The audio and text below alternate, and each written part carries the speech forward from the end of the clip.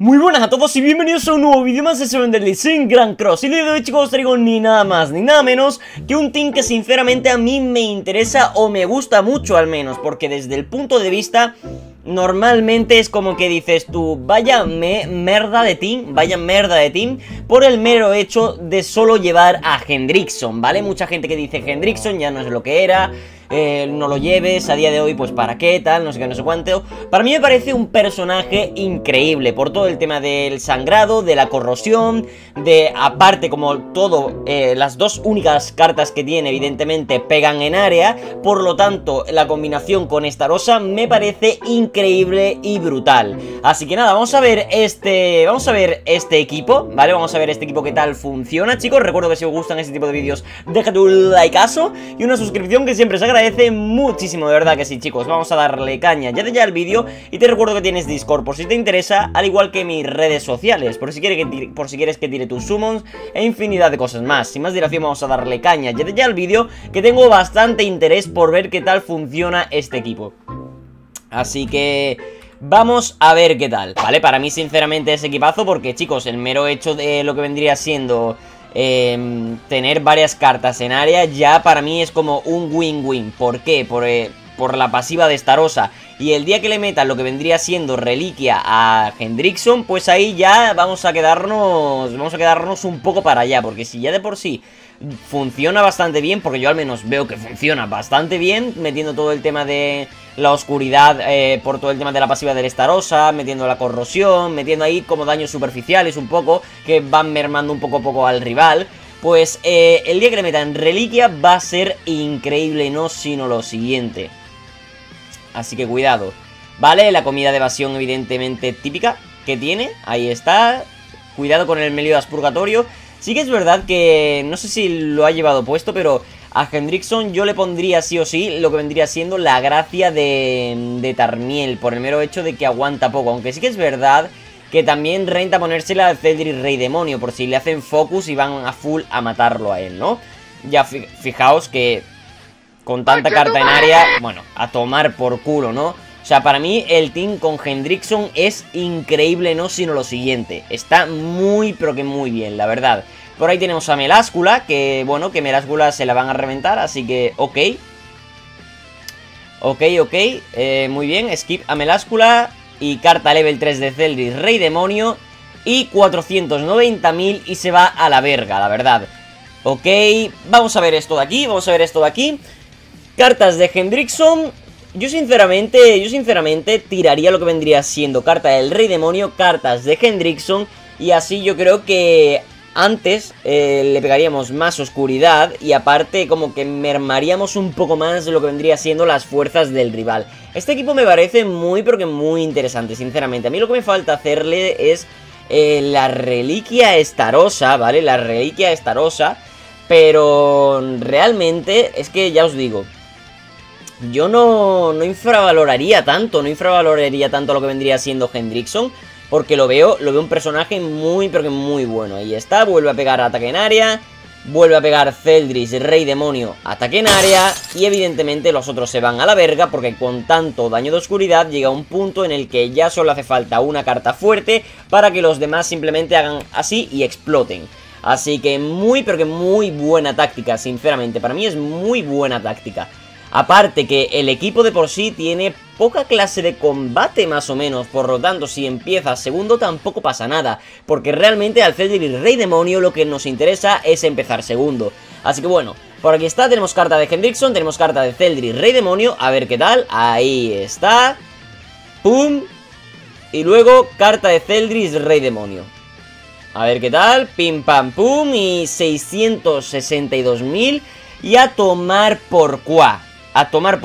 Y el Meliodas Purgatorio 561.000 de cuánto, de una carta de plata. Vale, está muy pero que muy bien, la verdad. Vale, contra un team un tanto raro, ¿no? Es como una combinación de pecados. Sí, es una combinación de pecados un tanto rara, con Merlín de verano, Dian y Van de atributo luz. Sinceramente un poco y un tanto rara, pero bueno, por aquí está. Vale, tenemos lo que vendría siendo lo primero de Hendrickson. Aunque ya os digo, yo haría primero la de tirar la carta de Cel. Yo creo que lo aprovecharía un poco mejor, ¿verdad? Tira primero la carta de Celdris, mete lo que vendría siendo el daño este de muerte o algo así, no me acuerdo muy bien cómo se llamaba. Luego mete las cartas de Hendrickson, mete la corrosión, mete la hemorragia. Y ya tenemos prácticamente en el primer turno las cartas de ataque en área hechas y ya han recibido prácticamente todo el daño de oscuridad. Y en el siguiente turno una carta más de oscuridad. Y si tenemos un level más del Rey Demonio, o sea, un level más, una carta en área más del Rey Demonio, ya prácticamente one-shoteamos. Así que prácticamente el rival nos duraría 2 turnos. Lo cual está muy, pero que muy interesante. O yo al menos lo veo así. Ahí está, pega con la carta en área de Celdris Rey Demonio. Pega otra vez, esto es lo que yo estaba diciendo. Y con la carta fuerte de Celdris Rey Demonio a tomar por culísimo. Efectivamente, excepto la Dian. Que bueno, la Dian aguanta como un camión. Aguanta como un camión, no sino lo siguiente. La verdad. Aguanta como un camión, no sino lo siguiente.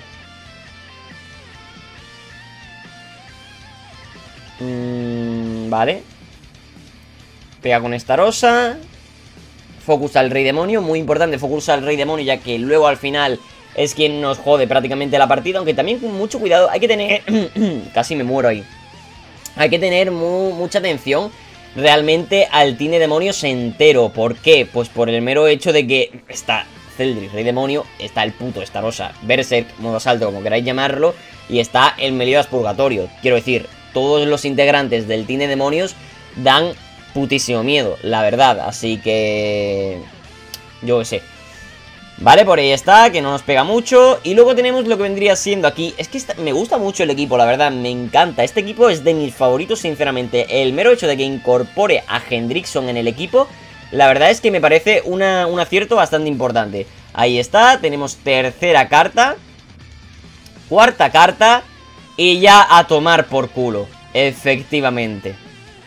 Con la carta en área de Celdris Rey Demonio, lo mandan a la verga, no sino lo siguiente. Está muy pero que muy bien, sin duda.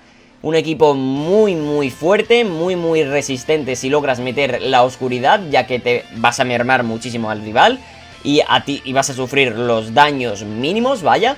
Y así prácticamente te haces todos los PvPs. Así prácticamente te haces todos los PvPs. A ver, contra Tyr, a ver qué tal, que cuidado, que Tyr se puede fundir a Hendrickson muy fácilmente, chicos, muy fácilmente. Así que por aquí tenemos carta de oscuridad, carta de... Vale, ahí está, ataca con las 3 cartas de Hendrickson, lo cual es lo que yo quería desde el principio, para meter a full la oscuridad del Starossa y mermar al equipo a full. Una carta más en área, por favor, gracias, nos dan lo que vendría siendo una carta más de Hendrickson en área. Y luego tenemos la carta de Celdris, que yo creo que con eso ya prácticamente, y sin el prácticamente, one-shotea. Así que veremos a ver qué tal, si tirando la carta de Hendrickson y tirando la carta de la madre que me parió el Tyr lo que quita. Madre de Dios, Tyr. Madre mía, lo que ha quitado, es una absoluta locura. Pero aquí es de verdad donde se va a ver la fuerza de todo el equipo.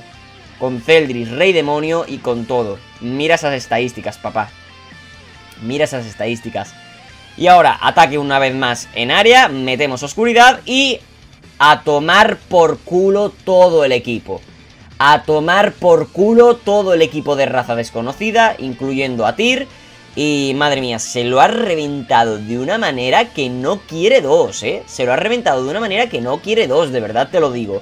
Ahí está, va por Meláscula Focus para que no la pasiva no esté molestando, evidentemente. Así que... por ahí está. Vale.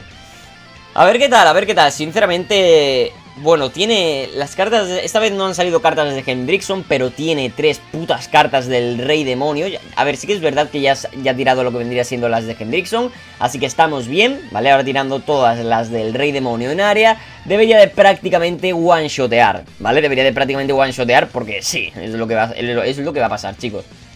Me da a mí que es lo que va a pasar. Ahí está. 3 cartas de ataque en área del Rey Demonio. Pum, una.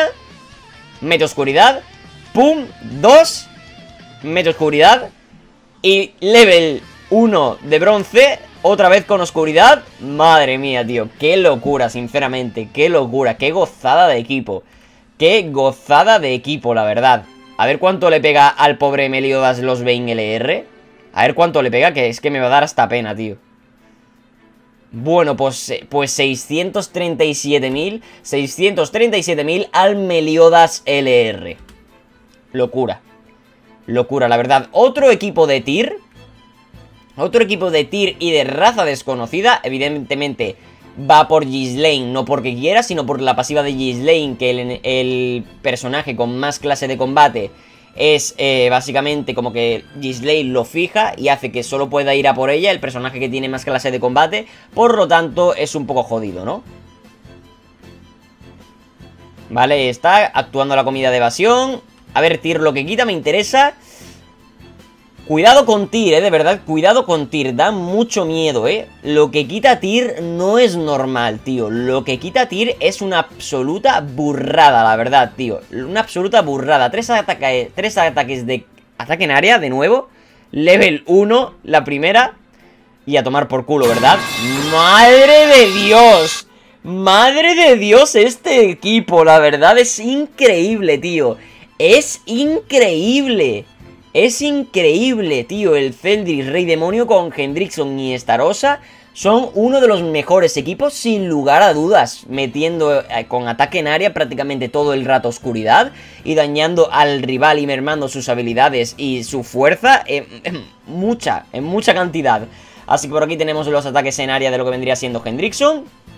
A ver si tenemos la suerte de que salga otra vez cartas, bueno, dos cartas en área del Zeldris Rey Demonio, que la verdad es que no está nada mal, menos es nada, la verdad. Así que, a ver qué tal. Meliodas pega, que tiene comida de evasión, por lo tanto no hace nada de nada.